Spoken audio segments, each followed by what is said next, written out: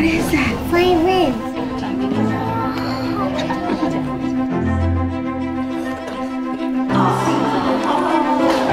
I just thought it would be a great opportunity for her to start early because I never got a chance to do it. We saw it in the hallway and I asked him, I said, do you want to play the violin? And he just goes, yeah, and he lit up. We're a musical family, but no one plays an instrument.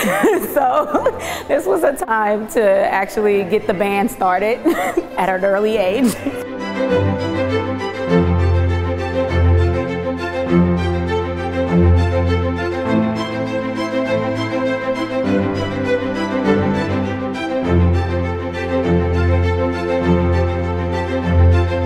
It's an awesome educational piece, especially for children who never ever seen an instrument or never even think about picking an instrument up. The original reason that I started String Sprouts was to close the ability gap.